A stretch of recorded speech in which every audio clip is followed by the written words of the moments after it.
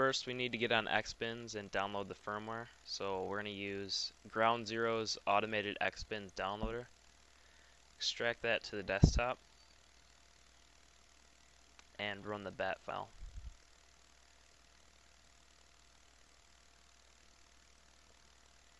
It's connecting to Xbins right now, and it will automatically load everything.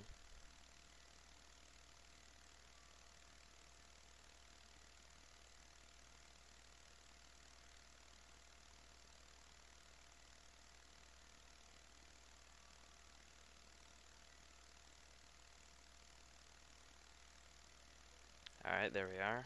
So you want to go to Xbox 360, firmware, hacked firmware, the Toshiba Samsung TSH943, and you want to get the latest Extreme 33. Just drag it over here. After that's done, you just want to go in the Xbins folder, then download, and open up your firmware that you downloaded.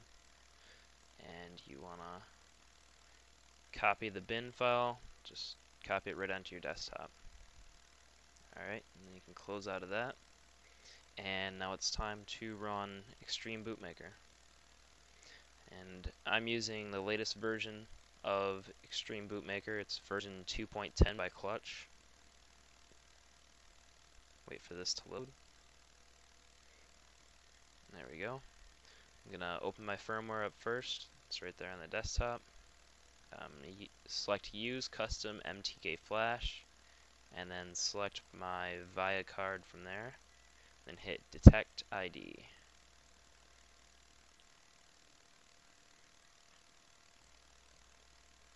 Alright, and as you can see, it's already filled those in. I'm going to select my USB drive from the list, format it, and hit Prepare.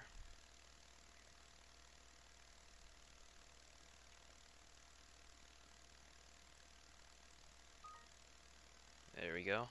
And now one thing that's different with the ms28 drives is you have to use the SATA command and the MTK flash command. So I'm going to go and edit those in the SAM read.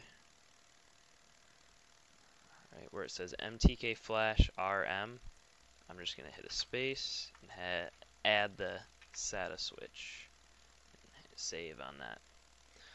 I'm also going to do it for the SAM hack because that's what I'll be using right here. Hit save, and now we're all done.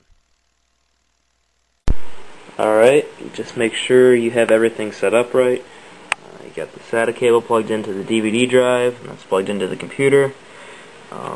You have the crock clip set up, connecting the PC chassis and the Xbox 360 chassis together. The video cable to the Xbox 360 is plugged in, and the power cable.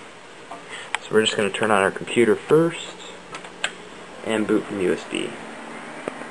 As you can see, I've now booted into DOS, so I can turn on my Xbox 360. Alright.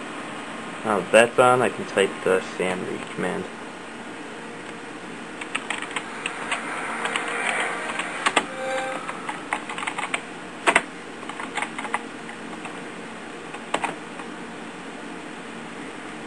And as you can see, it's detected my third chipset. So now I'm going to turn off the 360. Select my SATA card and wait for 10 seconds.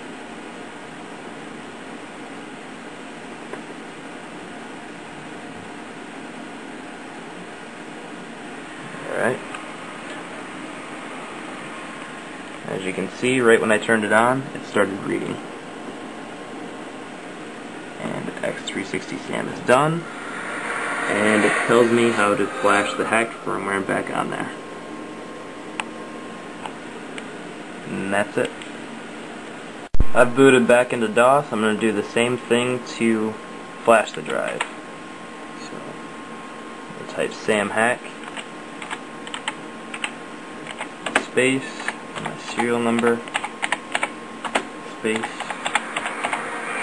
go. Enter. And you can see the third one, so this is where it turned off. Hit my third one, and wait for 10 seconds.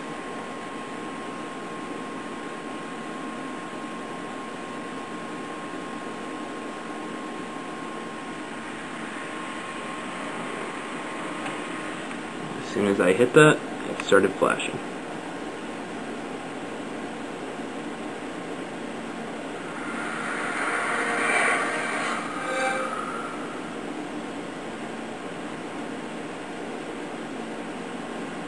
Alright, it's all done, and that's how you flash an ms28 using the bad flash recovery method.